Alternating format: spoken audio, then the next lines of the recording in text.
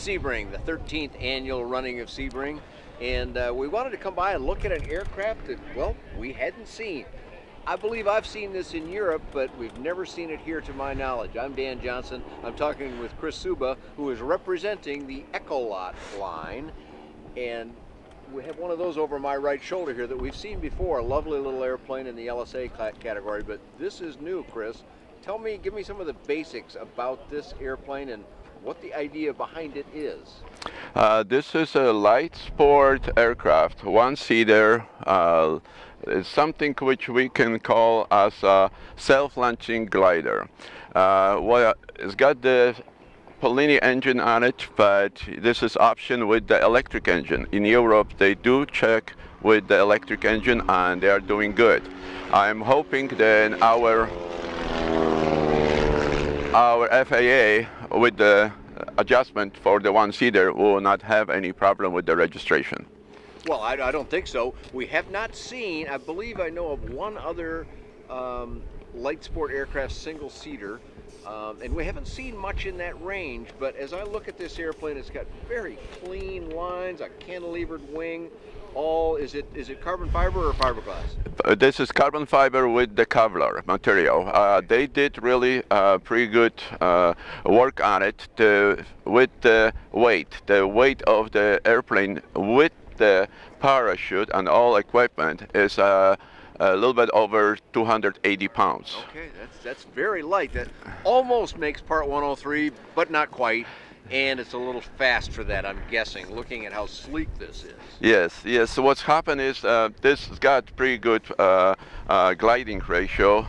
Which about what? Do you know a number for that? Between 22 to 29. Oh, wow. Okay. Okay. That's really quite strong. Yeah, based on what is the equipment. This one doesn't have the air brakes, and it's got a little bit low on the weight. But I think the way how we operate and with the manufacturing, they will be able to go more of the gliding with the air brakes and everything else. Right now is a regular 5-gallon tank, which the airplane will fly 1 hour 4 liters. That's a little bit over a gallon. About a gallon an hour. Per hour, yes. What kind of retail number are you expecting for this when it's a light sport? We are expecting a little over 30.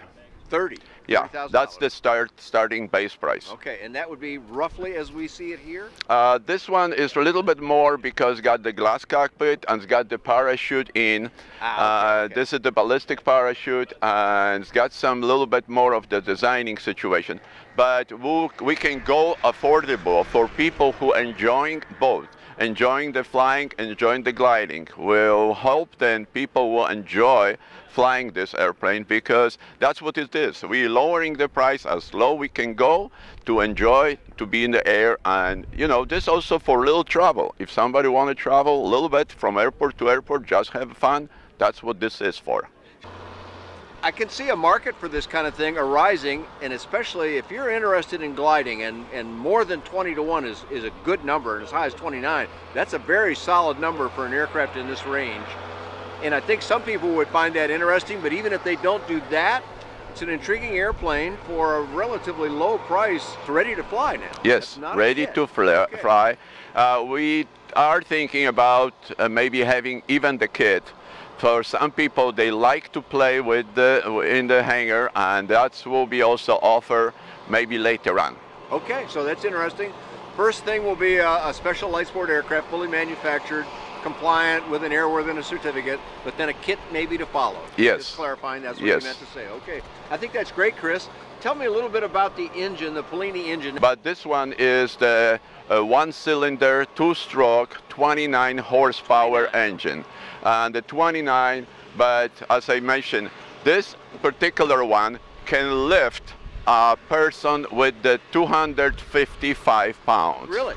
This means with fuel and everything else, you can still put that inside it. Yes. That's pretty good, actually. 29 horsepower enough for this. Oh yeah, that's what is the whole thing.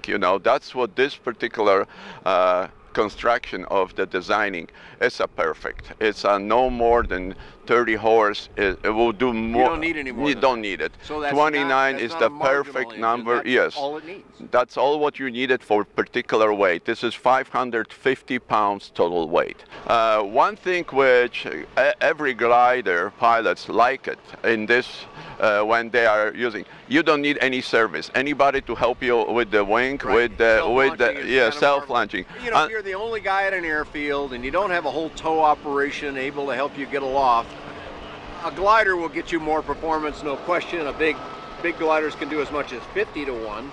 And that's remarkable, great engineering achievement, but you've got to have somebody to get you up there. And if you don't make it back to that field, you've got to have some way to get back to that field. For a lot of people, that's just a bit too far. So total self-launching capability with good gliding, you could go up on a decent day, and I'm an old hang glider pilot.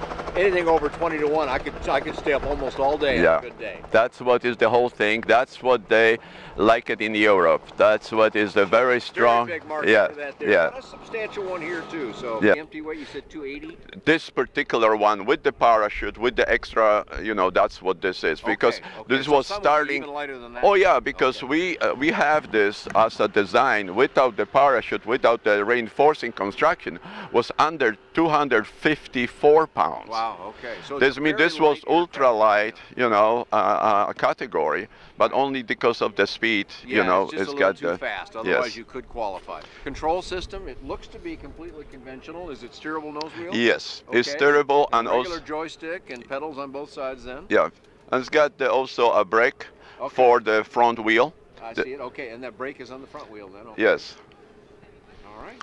And of course, you know, we added brake for the propeller. That's what that other handle. The black handle. You can see, but just beyond the joystick there is another handle, and that's to. When you shut it off the engine and to stop the propeller spinning. So it's a brake for the prop. Yes. So that then it will go streamline on Yes. you. Yes. And then when you fire the engine up again, it just flips out. Yes. You got it again. All right, Chris, that's great. Tell us how we find you on the web so that people can keep track. You're not ready with this yet to deliver it, so we won't ask you about delivery dates and stuff, but for people that want to follow up on that and keep in touch with you, where do we send them? We'll put it on the screen for them. This can be on the ekolotusa.com, or we can go for westekolot.com, or we can go ekolotpl. Thank you for that, Chris. I'll try and keep track of this. This is kind of a particular interest of mine. I like soaring flight, and in general, I'll keep up with what Chris is doing with his company. You can find all that and much more on the Affordable Aviation Range at bydanjohnson.com. Thanks for joining Chris and I here at Sebring. Thank you.